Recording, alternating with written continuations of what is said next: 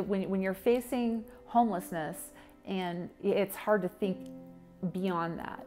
You know, it's hard to think about, you know, getting a new higher paying job, or, you know, or anything really. I mean, when you're facing living in a car, that's pretty much consumes you. So I made too much money to qualify for any kind of assistance, but not enough money to qualify for any kind of housing.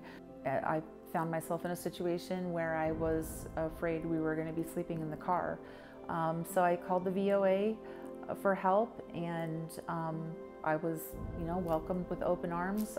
So, you know, just knowing that I had a beautiful house to live in, a warm, safe place for me and my kids to be, you know, that is what really enabled me to look long-term, big picture at, you know, what I was going to do to improve the quality of my life, so that I don't end up in that situation ever again.